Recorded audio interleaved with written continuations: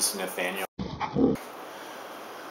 I'm from Oregon, and I'm here in Costa Rica at the Fasting and Feasting Internship. What my experience has been so far, now some 20 days here, it's been remarkable in many ways. This area is pristinely beautiful and in many ways immaculately clean. The people here, the same could be said about them. The climate is, the emotional climate and the physical climate and the intellectual climate is very engaging. My experience with the elders that I've been working with, or that we've been working with here during the fast, has been very rewarding and very encouraging to know that people who've been raised in a climate that shows very little support for new ways of looking at things, or you could say old ways of looking at things, such as the kind of studies that are being done in natural hygiene. It's been really encouraging also to be surrounded by people whom I feel I can trust in many ways completely.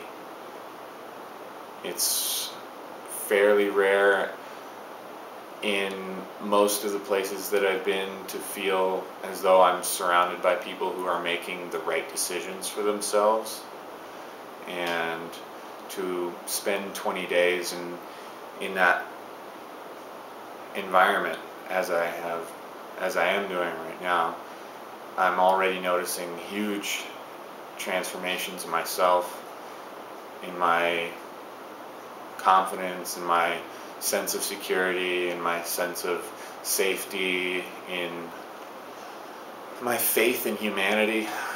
I guess that is the number one thing that I feel like I've experienced here, is a renewed faith in humanity.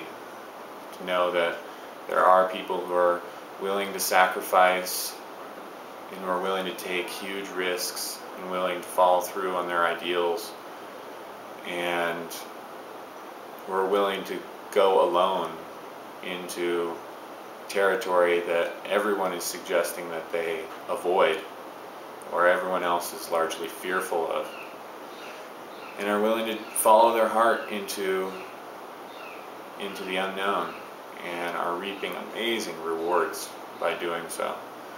The kind of health, emotional, physical, and intellectual that I'm witnessing here is beyond anything I've ever experienced before. And that alone has been well worth my time and money getting here.